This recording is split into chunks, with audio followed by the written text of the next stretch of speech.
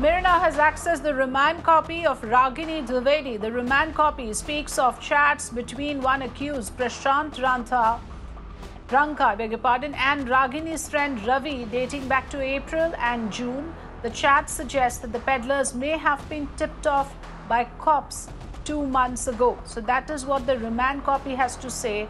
It has accessed messages between the accused mentioned in the copy. Let me get in Neha Hibale to explain to us the exact situation that we are talking about here in terms of the remand copy, Neha, citing certain communication with drug peddlers. Take us through the details, please.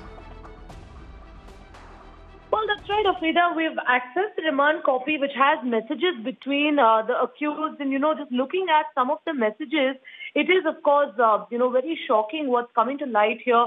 To give you an understanding, going back to 2019, we understand, June 23rd, beg your pardon, not 2019. There are, of course, conversations over here that suggest don't call peddlers, not having it for a long time. Big tracking is going on. The names of senior police officers also over here being used.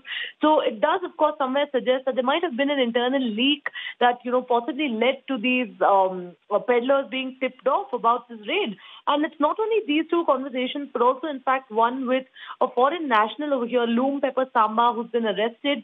And even during his conversations with Ravi, a close aide of Ragini, it seems like there is some conversation about the quantity and the quality of a particular drug that they're trying to procure. So, of course, the police now investigating this entire matter, but this is what really led them to, seek Ragini Dwivedi's custody. Okay, so some information coming in on how Ragini's involvement in drug dealing was accessed in this remand copy, as Neha Hibale sharing with us the latest information. Thanks for joining us.